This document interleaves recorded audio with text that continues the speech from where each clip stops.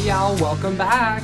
This new episode is called Man vs. Scale. It's really good, guys. Make sure to go watch it on TLC and Discovery Plus. So, Tammy's mom comes to visit her and she meets Tisa for the first time. Tammy tells Tisa that the reason that she shut down last time in last episode was because she was in so much pain and she just didn't want to admit it.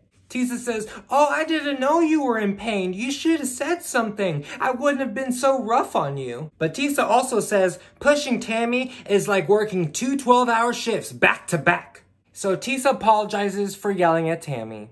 They tell each other that they love each other and it's just so sweet. And Tammy's mom ends up loving Tisa. They really hit it off. We all love some Tisa, don't we? So Tammy's mom tells a nasty story about a nasty smell she experienced from a girl right before a doctor pulled out a $20 bill from her coochie. It's when she worked as a nurse in the pelvic center at Job Corps.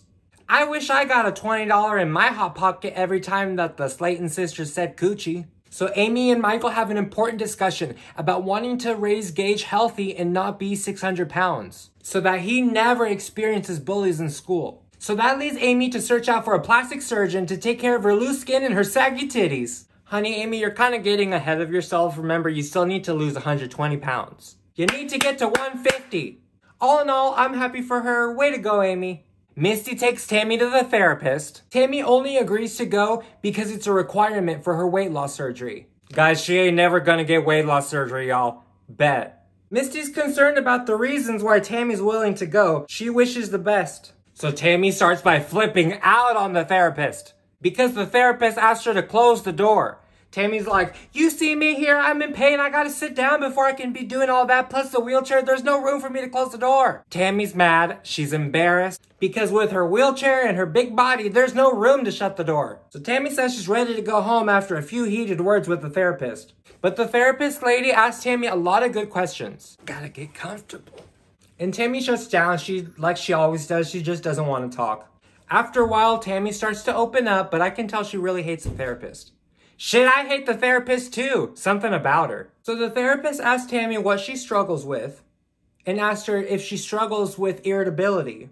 Tammy just starts laughing. She says, the therapist says, "Tammy, why are you laughing?" She goes, "'Cause it's true."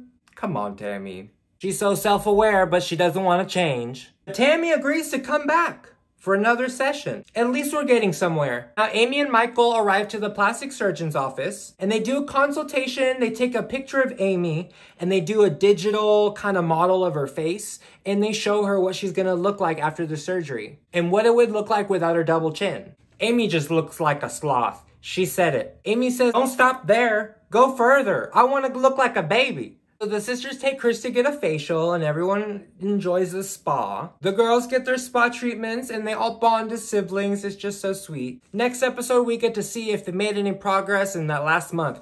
I want to see results, damn it! And guys, if you haven't heard yet, Tammy has entered another rehab. If you'd like to help me to expand my channel, my usernames are listed below. I'd really appreciate it. All right, that's it for today. Make sure to like, comment, and subscribe. See you next time. Bye!